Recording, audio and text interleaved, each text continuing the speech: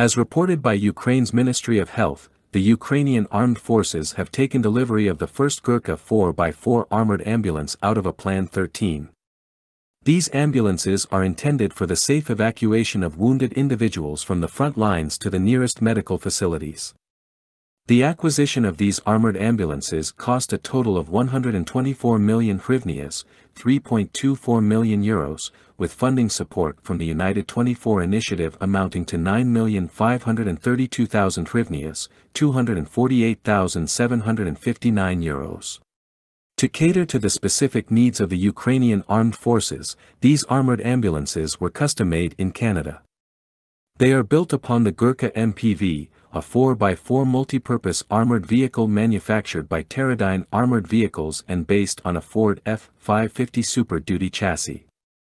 These vehicles adhere to B7/STANAG 2 standards, indicating a high level of ballistic protection capable of withstanding various threats, including small arms fire, 7.62 mm ammunition, explosives weighing up to 6 kilograms, and 155 mm high explosive, artillery shells.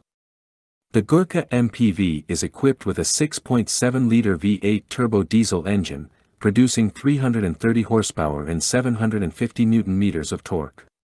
It features a 6-speed automatic transmission, allowing for a top speed of 130 km per hour.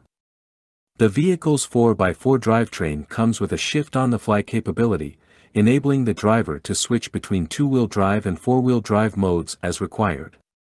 A notable aspect of these vehicles is their self-sealing tires, designed to continue functioning even after a loss of tire pressure, reducing the risk of immobilization due to tire damage in combat zones.